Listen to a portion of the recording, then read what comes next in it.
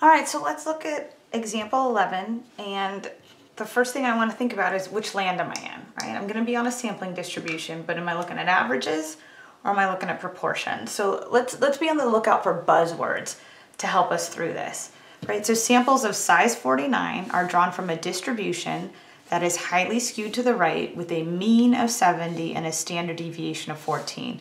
What's the probability of getting a sample mean between 71 and 73? So there's a few things I want us to look at. See the word mean here as a great giveaway, right? See sample mean here, another great giveaway. Another thing I would also take note is that you see these numbers, right? You see 70, 71, and 73. Those are not proportions, right? There's not percentages next to it. They are not decimals between 0 and 1. So with those kind of clues, I can see that I am in mean land. Okay. When I am in mean land, I know that I'm going to be in this column here, all right? And when I'm in that column, right, when I'm talking about the sampling distribution for means, when I'm looking at averages, means I must have had a numerical variable. I need to find the mean of my population distribution and the standard deviation of my population distribution, because I'm going to keep the same center, but I'm going to divide the standard deviation by the square root of n. All right, and we're all going to try and figure out, can I put the capital in there? Is the shape normal? So let's see if we can do this. All right, so I need to figure out something about my population and something about my sampling distribution. All right, and so we only do these things when we're in mean land. With proportion land, it's just a totally different game. All right, so I'll put my question marks. All right, again, this type of like deconstruction of the problem, I only do that in mean land. So let's see what I can get out of this. It says samples of size 49 are drawn from a distribution, right? So a population distribution that is highly skewed right. So I know my population distribution is skewed right, but I know the mean is 70. Oh, I didn't highlight this word. Now that I'm looking at it, that's a good one to highlight. So mean of 70 and standard deviation of 14. Okay. So let's go ahead and put those in, right? So I've got skewed right. I'm going to put all of this in here. Skewed right, mean of 70, standard deviation of 14.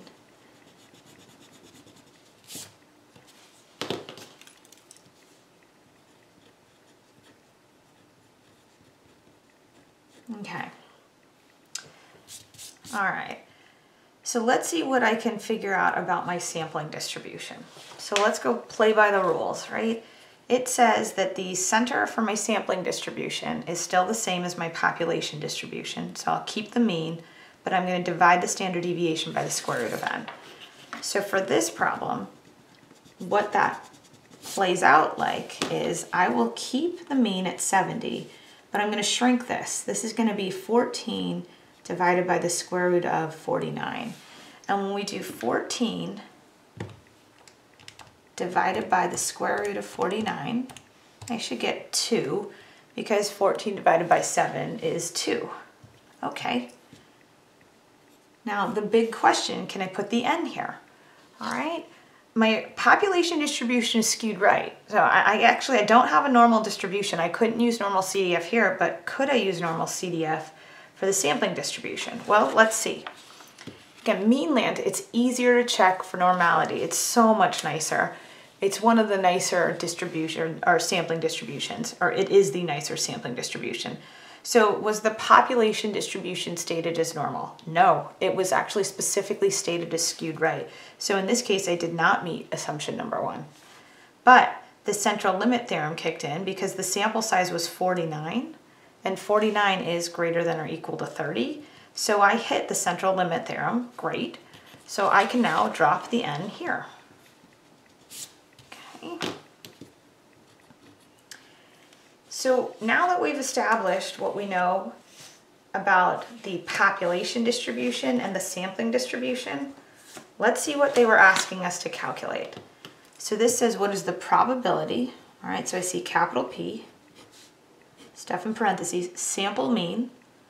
All right, that symbol we have is X bar, so we're on the X bar distribution.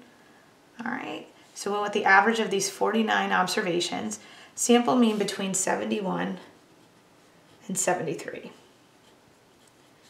All right, so it's only because they're asking us about the sample means that I can use normal CDF and continue this problem.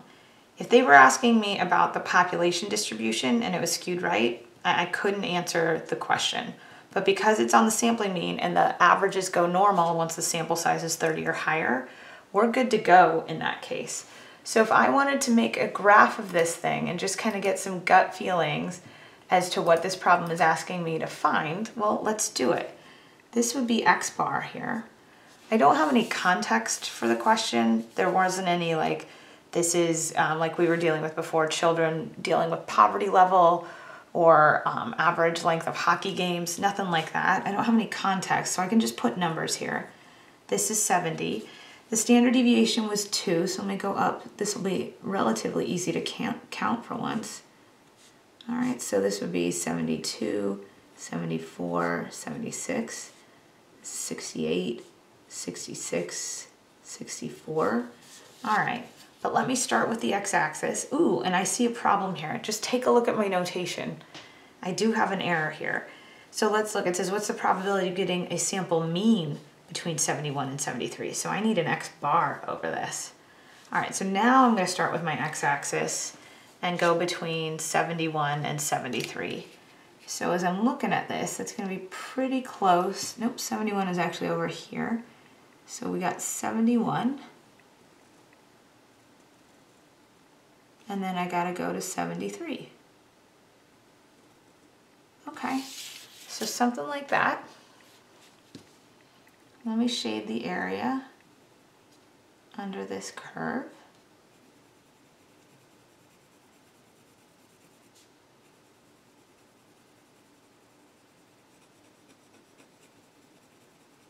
All right, so that to me looks like a decent chunk, like 20%, 25, somewhere in there. I'm also noticing I didn't label my y-axis, so let me put probabilities there.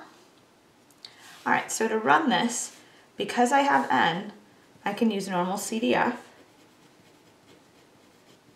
And on our x-axis, it's actually kind of nice. Oh, I didn't really label these. Let me extend this.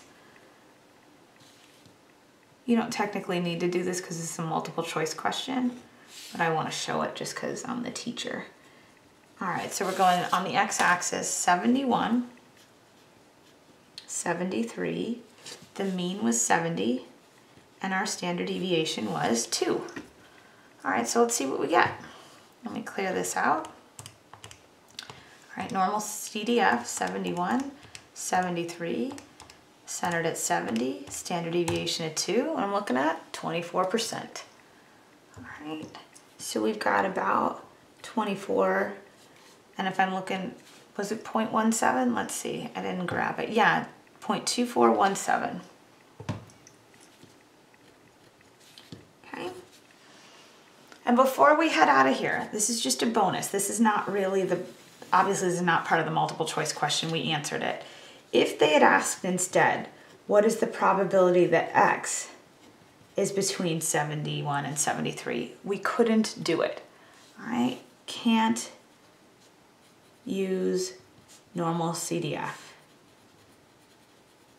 And the reason we can't use normal CDF is because the population distribution was skewed right. It was specifically not normal, which is why we can't use normal CDF, all right? So we would say we can't do this problem.